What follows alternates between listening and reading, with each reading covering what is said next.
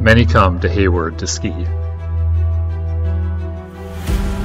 Only an elite few dare to giant ski. Among them, one team stands above. And then we have the Nimrods.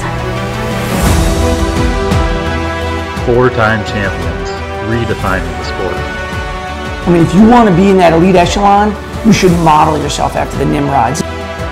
Basking in fame and glory.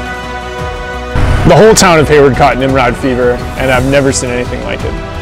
Definitely taking it too seriously. The only thing is giant ski. Surrounded by controversy. What am I skiing do the talking? Is it a coincidence that they are a sponsor for us right before the race? And selling out a bit. We've just got to drown out all the distractions. A devastating loss. The Nimrods fell in the finals. Unbelievable. And a long and uncertain road back. It's mathematically impossible for anybody to want this more than us. Skiers, are you